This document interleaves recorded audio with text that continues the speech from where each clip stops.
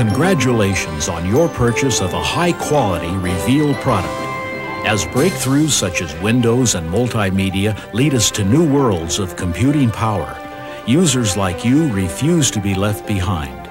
You've discovered you have the power to transform your PC into the ultimate machine for your specific needs. Providing you with the most advanced products and support is the world leader in upgrade technology, Reveal. Reveal offers a wide range of products, including multimedia kits that transform your PC into a powerhouse of sight and sound using the latest in CD and audio technology. CD-ROM drives that let you access audio-visual CD programs for business, education, and entertainment, and come with popular titles. Hard drives which expand your PC's storage capacity and make it run fast. Co-processors that let you finish your work up to 12 times quicker. Memory upgrades that speed up your PC for Windows and graphics programs, or let your printer use more fonts. Handheld scanners that allow you to place text, photographs, and artwork into the documents of your choice. Tape backups for ultimate protection of the invaluable data on your hard drive. The sound effects family of sound cards, which give you all the amazing audio effects on today's programs and let you record your own soundtracks. Video cards for brilliant colors and Windows acceleration. Surge protection products that put the power controls to your entire system in a convenient desktop panel. Fax modems and modems so you can send and receive faxes or exchange huge amounts of data by phone worldwide. Data entry devices such as trackballs, mice, and keyboards with the standard clicker or tactile touch, plus many other exciting products. And Reveal makes them all easy to install. Check out the entire line soon.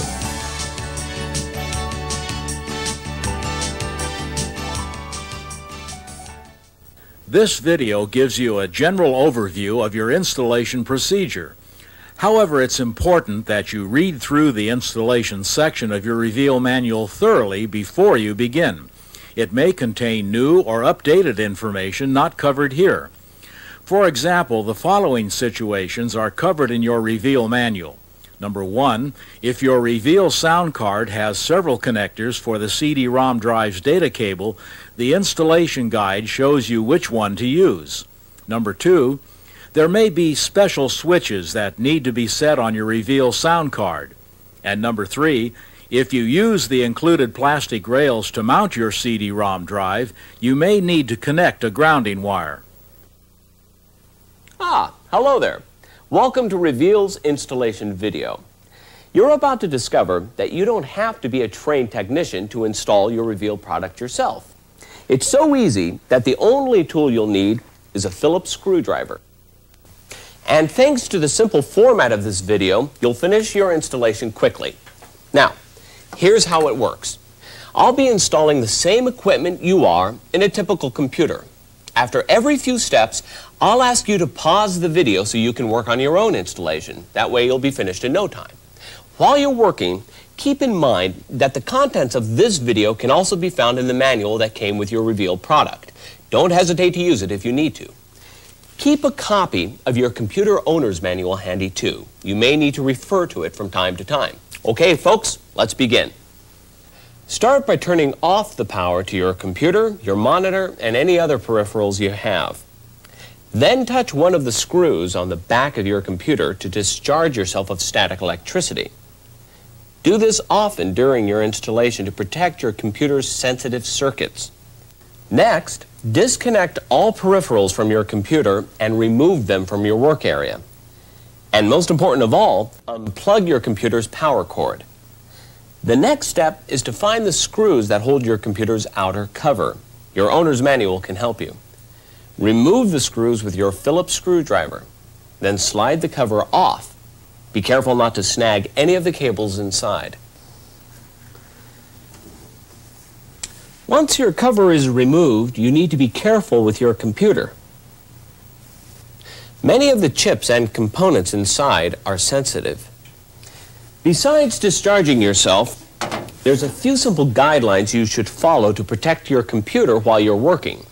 First, Never touch any of the chips and other electronics on the main circuit board of your computer or on the smaller circuit boards known as cards. However, you will handle at least one card during your installation, your reveal card. To handle it correctly, hold it by the edges like this. But keep your new components in their protective anti-static bags for now. Finally, your computer may have a metal support bar in it, like this. Make sure that the cables you'll be plugging in during your installation stay under this bar. Then they won't get pinched when you slide your cover back on. Now that you know how to work in your computer, let's get back to your installation. Your next move is to locate your expansion slots. You'll be plugging a card into one of them later. The expansion slots on this computer are right here. Notice how they're on a card. There are two kinds of expansion slots, the long 16-bit ones and the shorter 8-bitters. These here are all 16-bit. Each slot in a computer has a corresponding access slot in the chassis. The access slots are usually covered by removable plates, like these. Now, expansion slots aren't always on cards. On many computers, they're found right on the main circuit board. Ah, beautiful example. And this computer also has the shorter 8-bit slots. We'll stop here so you can open your computer and locate its expansion slots. Also, use your owner's manual to determine which of your slots are 16-bit and which are 8-bit. But first, let's review some important points. Remember to unplug all power cables and cords before opening your computer. Make sure you discharge yourself of static electricity frequently during your installation, and be careful while sliding your cover off to avoid snagging any cables.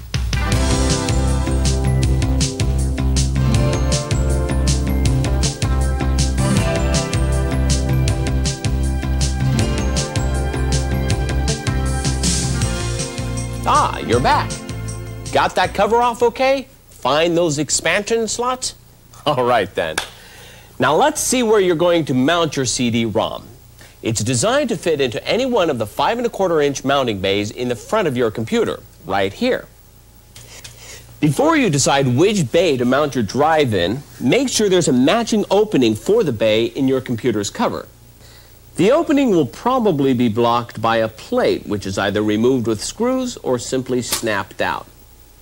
Now, on this computer, there's another plate we need to remove. It's called a blanking port. It's covering the entrance to the bay we're going to use. You might have one too.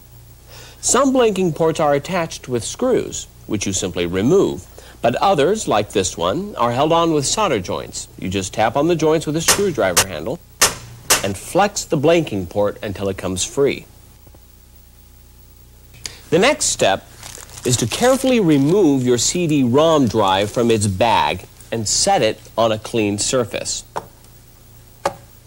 Then check your owner's manual for special instructions on drive installations. For example, the manual may tell you to attach metal or plastic rails to your drive. Reveal includes a set of plastic rails with your CD-ROM. If you're required to use metal rails, they should be pre-installed in your bay.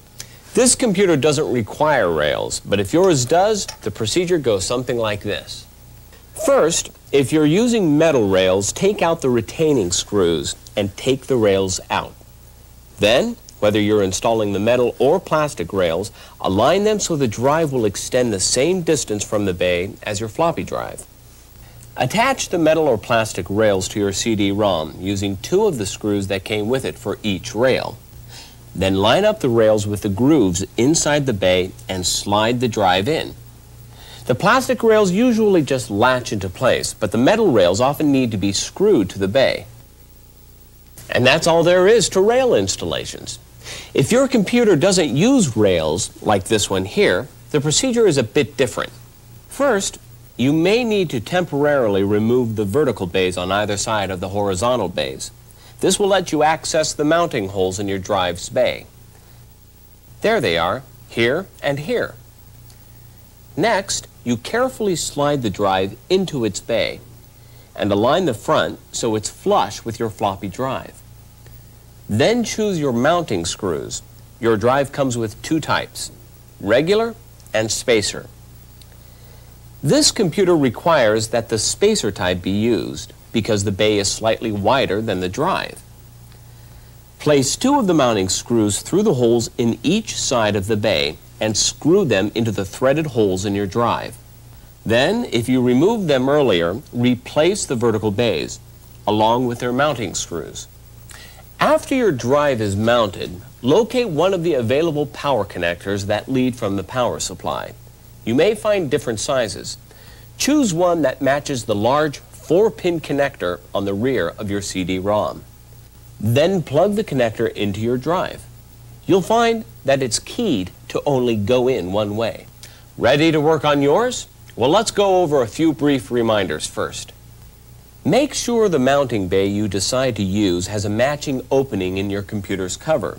Use your owner's manual to see if metal or plastic rails are required. And remember to align the front of your CD-ROM so it's flush with the front of your floppy drive.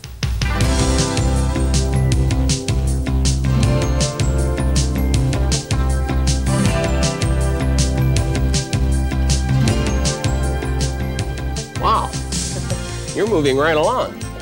All right, in this section, you'll learn how to connect your sound effects card. It's really quite simple. You begin by choosing an available expansion slot.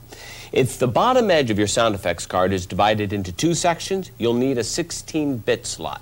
If the edge is not divided, you can use an 8-bit slot. Oh, and by the way, if you have an 8-bit card but no 8-bit slot available, you can use a 16-bit slot. Okay, now, for the next step. Undo the screw that holds the cover plate on the expansion slot's access slot. Then remove the plate and take your sound effects card out of its bag, touching it only by the edges. Next, place the card over the expansion slot so its mounting bracket end is facing the access slot. Then gently plug the card in until it's firmly seated in the slot. Your computer may have a special holder on the end of the access slot. If so, make sure the mounting bracket slips into the holder when you plug in the card. Then, use the screw you removed to attach the card's mounting bracket to the chassis.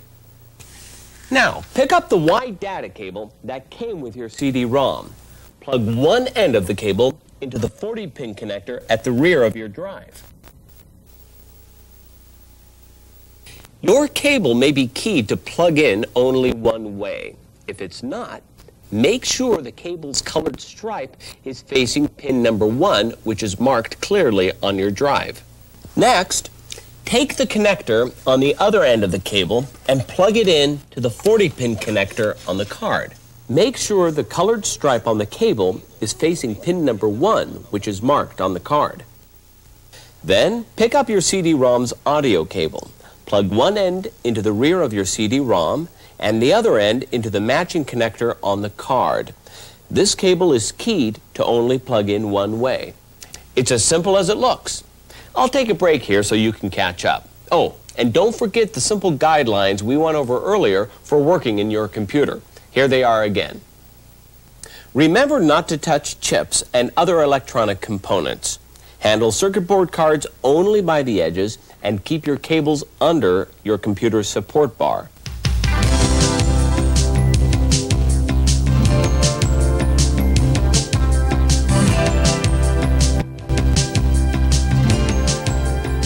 Welcome back. I'm double-checking all of my connections, making sure everything is plugged in correctly and firmly seated. Take a moment to check your own work, too. When you're sure everything is perfect, you're ready to replace your computer's cover. Just slide it on, being careful not to snag any of the cables inside, and gently slip the front of the cover over your drives. Next, replace the screws that hold the cover. Replace your keyboard and monitor, and reconnect your external cables and power cords. If you also have speakers and a microphone, use the included instructions to install them. And that's about it. All that's left is to load the system software. Just follow the simple steps in your manual. Congratulations on your purchase and installation of a Reveal multimedia product. Goodbye now, and enjoy your multimedia computer.